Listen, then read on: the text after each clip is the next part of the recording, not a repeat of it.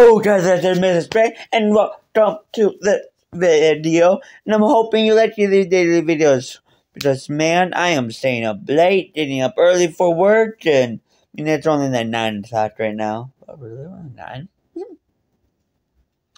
But then I have to be at work at early in the morning, so not that early, I guess, but 9 o'clock in the morning, I open. But hey, you have to do what you have to do to get these videos out to you guys. So be happy. Hold on, this light is too late. There we go. So this video is, I know, I'm actually in a different spot though today because I'm in my living room. Because why the heck not? Home alone, and heck, why not? So the video we reacted to is Times Fast Food went too far. I'm wondering.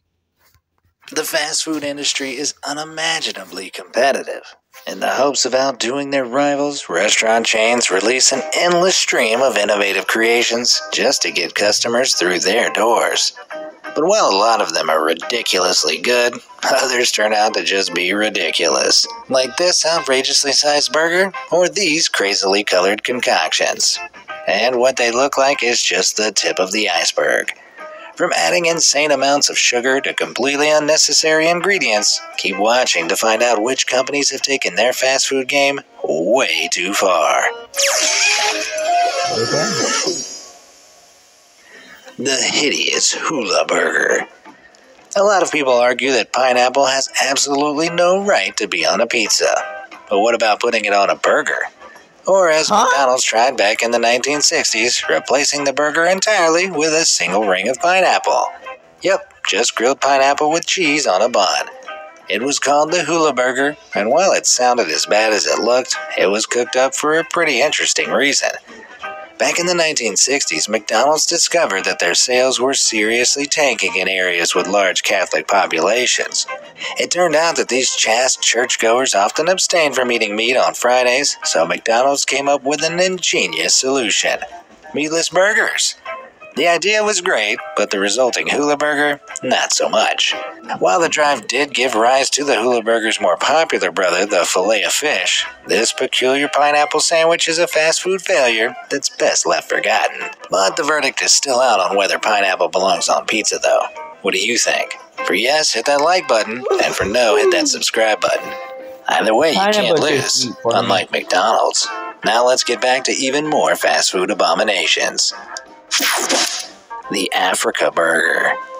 A burger wrapped in pita bread may not sound all that controversial, but when McDonald's released the questionably named McAfrica back in 2002, their timing couldn't have been worse. 20 years ago? It was made to celebrate the 2002 Winter Olympics, but that year a devastating famine struck 6 countries in southern Africa. And while 12 million Africans starved, McDonald's was making bank on a food with their continent's name on it. Not only that, but the limited edition burger wasn't even available in Africa. Yikes. Despite the backlash from humanitarian agencies, McDonald's flat out refused to withdraw the burger. They even went as far as to release a burger with the same name again in the lead-up to the 2008 Olympics. Unsurprisingly, it was met with a similarly negative outcry. Looks like all the money they made off the back of this burger wasn't enough to buy them any common sense. Double Down Damn. Just about everyone knows what the simplest components of a burger are. It's a hamburger made out of meat on a bun with nothing. Add ketchup if you want, I couldn't care less. But in 2010, KFC threw that out the window when they introduced the Double Down Burger. The traditional bun was replaced by 2 pieces of fried chicken, which sandwiched a center of bacon, cheese, and barbecue sauce. It was a pretty polarizing product, and it wasn't just the vegans that couldn't stomach it. While the controversy of its bunless components made it popular, it failed to sell well and wasn't initially a huge hit with fast foodies, though that didn't stop KFC from expanding their Double Down range around the world. Over in South Korea, they took it one step further by adding in a hamburger patty to create the outrageous Zinger Double Down King. And in the Philippines, the Double Down Burger evolved into the Double Down Dog, a fried chicken breast patty wrapped around a hot dog. But it was Canada that truly won this fast food race by introducing the radical waffle Double Down. Yep, that's 2 chicken fillets around a Belgian waffle, drizzled in a kind of maple syrup mayonnaise. Is there no end to this increasingly greasy Double Down dynasty? The Cheeky Cheesa. If you thought KFC went too far replacing the buns of its burgers with chicken, then look away before I show you what they did to pizza. Called the Cheesa, KFC created an unholy love child of fried chicken and pizza by replacing the pizza dough with one huge fried chicken fillet. It was available only in select KFC outlets across Asia and combined toppings of tomato sauce, chicken, ham, pineapple chunks, mozzarella, and cheese sauce. I mean, it doesn't sound that bad, but what was actually served to the customers really didn't meet marketing expectations. And while replacing the base certainly solved the classic pizza problem of picky eaters leaving their crusts, reviewers noted that its oily, greasy taste left a lot to be desired. Maybe a side order of self-loathing would have added to the flavor, all washed down with a large cup of regret. Problematic McPizza. Now, KFC aren't the only fast food company to try their luck in the pizza arena. In the 1980s, McDonald's saw that Pizza Hut was growing in the U.S. by 10% each year and decided it too wanted a slice of the pizza pie market.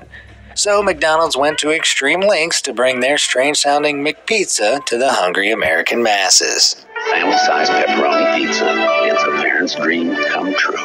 They spent years developing special ovens that would cook an entire pizza in a matter of minutes. Although they ended up being so big that some franchises had to remodel their kitchens to fit the humongous pizza-making machines in. And like that wasn't expensive enough, the machines themselves cost a phenomenal $50,000 a piece. That's equivalent to about $100,000 today. But even though they could cook a pizza in just 10 minutes, it was a lifetime in comparison to their already made burgers. Not only that, but the price tag of these pizzas started at $5.99. That was a huge hike considering most of their hamburgers at the time were less than $1.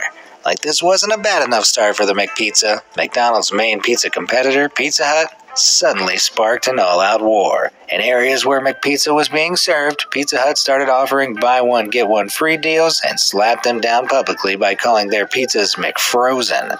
Sadly, this was the final nail in the coffin for McDonald's brash attempt at fast food domination, and McPizza was removed from menus across the states. Wow. For all the time and money that went into them, they sure were one expensive McSteak. Yeah. Mad McSpaghetti. Why is it all McDonald's McDonald's? disastrous attempt to dominate. Sorry guys, instead of pausing the video for that ad, I ended the video, so get back into it. The States. Wow. For all the time and money that went into them, they sure were one expensive McSteak. Mad McSpaghetti.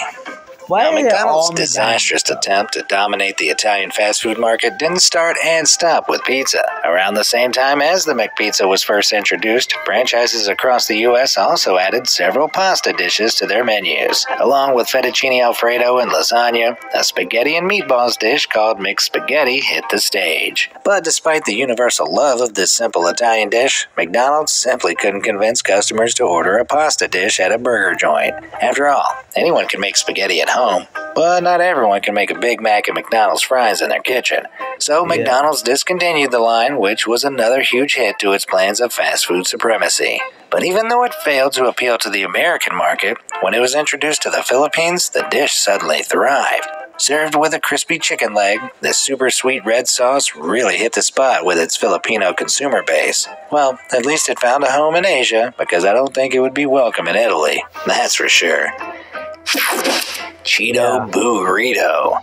Big brand food mashups have given us some truly blessed items, like Jolly Rancher cereal, Snickers Coffee Mate, and Fanta flavored snack packs. But one crossover that took it way too far was the snack-infused abomination born from the Cheetos and Taco Bell mashup. the Cheeto Burrito.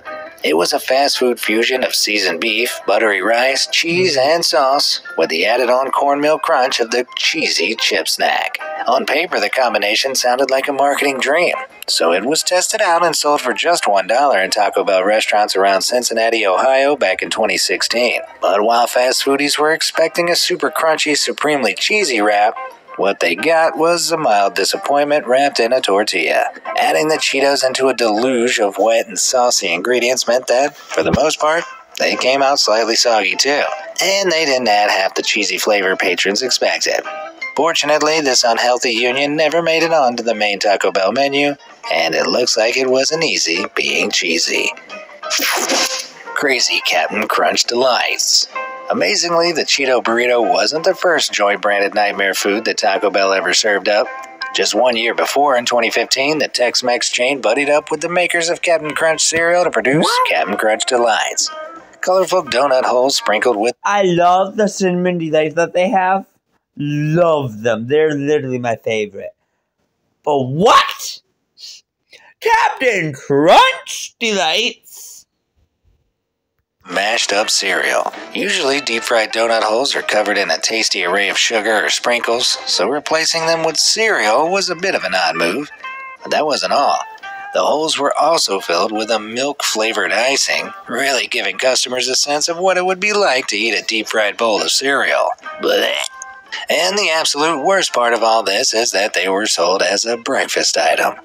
Considering a 12-pack of these contained over 1,000 calories and a tooth-rotting 42 grams of sugar, I wouldn't say they constitute as a healthy or nutritious breakfast. Kit Kat Chocodona. Did you think that was the end of Taco Bell's crazy brand crossovers? Oh, how wrong you are. Because in 2017, they added a new chocolate quesadilla to their American dessert menu called the Kit Kat Chocodilla. What? It was a brand name take on their original Chocodilla, with added Kit Kat wafer biscuits to give the sugary quesadilla a little added crunch. It had been tested out in the UK a year before, but even with their questionable culinary standards, yes, that is a pie sandwich, it raised a few eyebrows. Although it's not hard to see why. The sprinkle of wafer over the oozing chocolate sauce reminds me of leaving a Kit Kat out on a hot day and letting it melt inside the wrapper.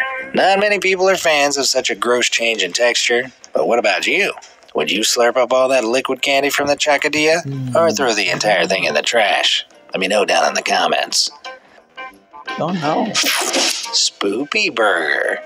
Back in October 2015, Burger King decided to go the extra mile to celebrate the spooky season by releasing the brilliantly black Halloween Whopper. The dark color of the sandwich was achieved by baking A1 steak sauce into it, along with a little food dye that made up less than 1% of the overall bun. But this special edition burger ended up having a hilariously unforeseen side effect on its customers.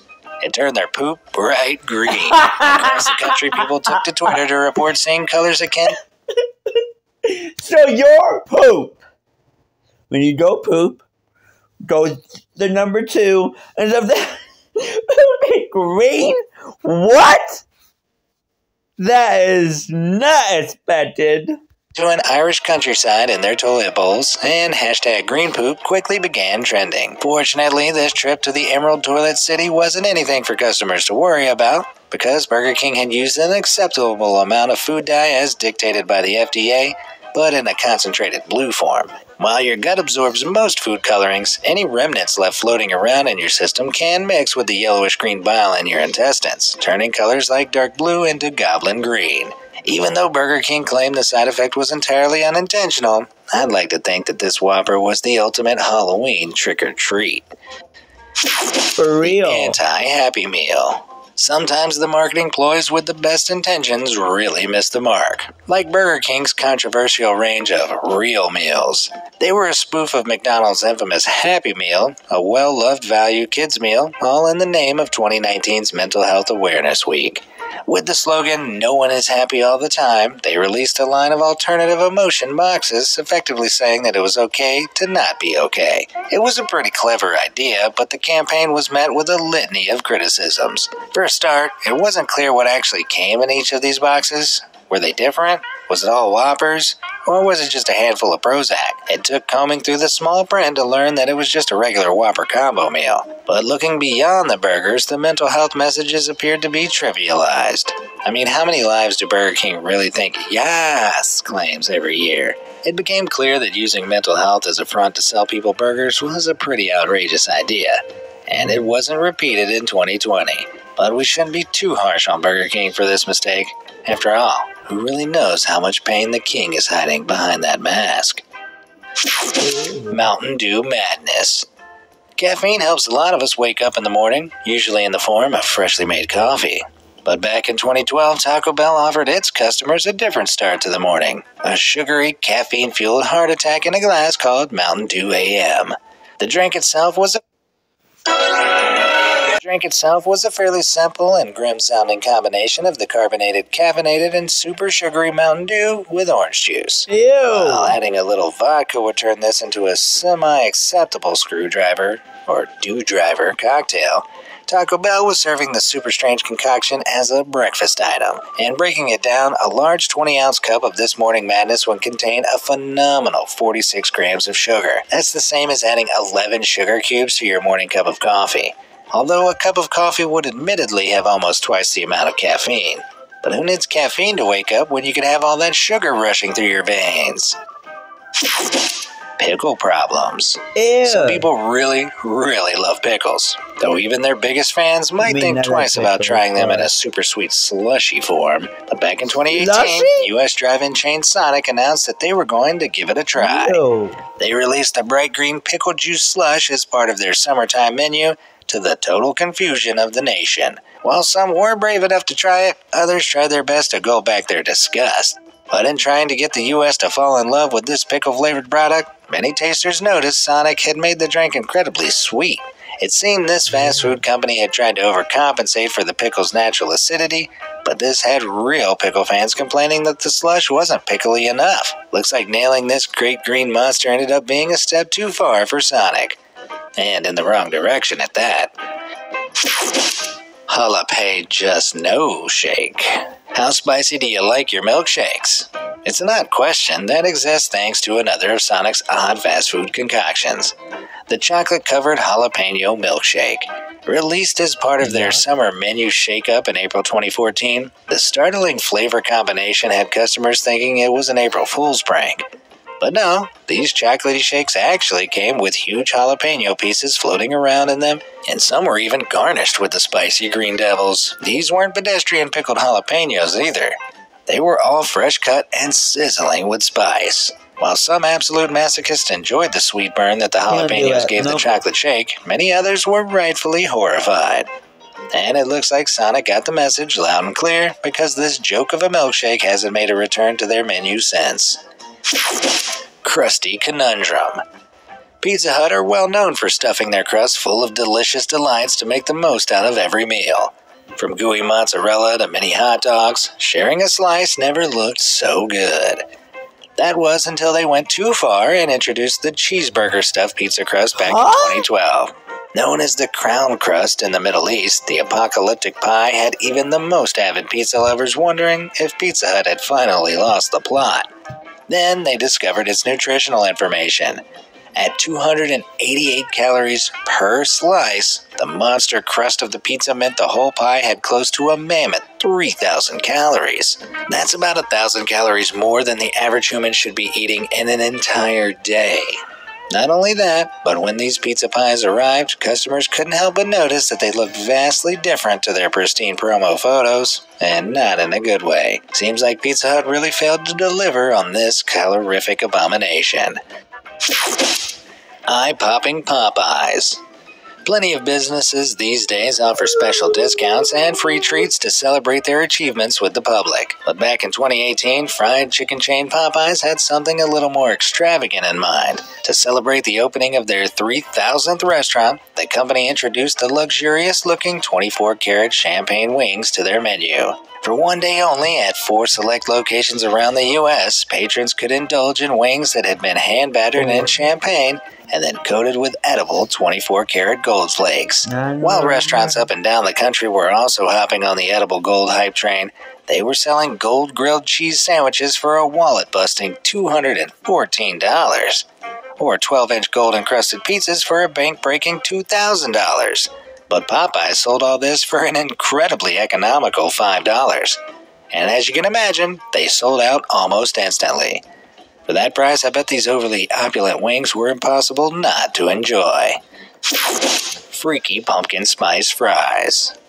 By just saying the words pumpkin spice, I bet most of you automatically think of basic white girls in autumn, drinking pumpkin spice lattes, clad in Ugg boots, and Instagramming everything. But while putting pumpkin spice into just about everything started off as an American craze, it's found a stranger foothold over in Japan. To celebrate Halloween back in 2016, McDonald's Japan offered their signature french fries surprisingly smothered in chocolate and pumpkin spice sauces. Ew. Called the Halloween Choco Potato, the strange flavor combo was designed to complement the saltiness of the fries. But they didn't stop there. A little later that October, they released another spooky flavored sauce simply called Purple Potato. While some found both the dishes delicious, others just couldn't get their head around the strange sweet and savory combinations. Despite the feedback, I imagine all the basic Beckys are already trying to book their plane tickets to Japan now. Sickening bacon sundaes. It's almost impossible to pinpoint where fast food companies started to fight over who could have the freakiest food creations. Some think it started with KFC's notorious Double Down saga, although it likely goes back further than that. Well, however it started, in 2012, the rivalry pushed Burger King to release the truly bizarre Bacon Sundae. It was scoops of vanilla ice cream drizzled lavishly with fudge, caramel, and bacon crumbles, all topped off with a piece of thick-cut bacon. While it seemed like a bright idea to Burger King, the world just wasn't ready for such a madly meaty treat. Something about the super sweet sauce combined with the supreme sodium hit of the bacon left people with a bad taste in their mouths. And at a belly-busting 510 calories per serving, with a little something on their waistlines as well. Garish glitter pizza. Unicorns may be beautiful magical creatures, but the glittery unicorn pizza from Dagwood's Pizzeria Barely There, Vital Sun just looks cursed. Officially called the Magical AF Margarita Pizza Pie, this New York-style staple comes with the unconventional topping of edible glitter. While it definitely makes those cheese balls look a lot more interesting, the sheer amount of shine just doesn't look right on the savory dish. Sure, their clientele of color-hungry kids seem to love it, but would you say all that glitter on a 16-inch pizza is really worth a whopping $36? In comparison to their regular margarita pizza, that's an additional $17, all for a flavorless, edible tinsel topping. Magical AF? Now More like expensive AF. Almost $40 for a pizza. Donut Care Burger. Fried chicken is good. Donuts are good. There are no arguments there. But the marketing team at KFC clearly thought that adding these two good things together would mean a sweet and savory success. And so in 2019, they released the truly insane-looking Kentucky Fried Chicken and Donut Sandwich. For a tasty $7.49, the sandwich on its own consisted of 2 glazed donuts with a fried chicken center. While vloggers and reviewers were quick to admit that the combination tasted pretty good, their eyes bulged as much as their bellies when they saw what was in there. A single sandwich contained almost the entire daily fat intake of an average adult at a staggering 65 grams, along with 40 grams of sugar. That's the same as 10 whole cubes of sugar. Whoa, just hearing that is enough to give me a toothache. Maybe if the sandwich were split over one donut, a bit more like a regular bun, it wouldn't be such an assault on the mouth. But then, without that sugar overload, where would the shock value of this sweet scandal be? Dessert deception. At first glance, this looks like any other McDonald's hamburger, dripping with barbecue sauce, sandwiched in between 2 buns. You can almost taste it, but if you bit into this burger expecting meat, you get one hell of a sweet surprise. That brown baked center is actually a gooey layer of the world's premier hazelnut spread Nutella. Only available in Italian McDonald's restaurants, the adorably named Sweetie Con Nutella is a combination of hazelnut spread and cocoa, all encased in an oddly regular McDonald's burger bun. As grand as it sounds, it's actually much smaller than it appears in the picture, although it still finds the space to fit 256 calories inside. While it's received high praise in the Italian market, I'm not entirely sure the rest of the world is really ready for a dessert burger. What a lot of Whopper. When Microsoft launched its Windows 7 software back in 2009, they wanted it to be an event the whole world would remember. They buddied up with companies internationally to promote the upcoming release, one of which, surprisingly, was Burger King. While food and tech don't really have much in common, that didn't stop Burger King from going the extra mile and releasing the hilariously named Windows 7 Whopper across Japan, with a staggering 7 separate beef patties weighing in at a gut-busting 2.2 pounds. The burger looked more like a rendering issue than a viable meal, but at a cleverly priced 777 yen, which was roughly $8.50 at the time, this weird and wonderful Whopper became a sensation. It sold over 10,000 units in its first week, proving it was popular with desk-bound coders. Although at that size, I imagine it also gave Japan one nation-sized case of lockjaw. Have you ever had the chance to try any of these freaky... Well, guys, this is... wow. Some of these were like... kidding me. Crazy. I mean, crazy. Well, I guess that would be it for the video. If you guys are new to this channel, please subscribe if you like it. And I guess I will see you guys on next time. Goodbye.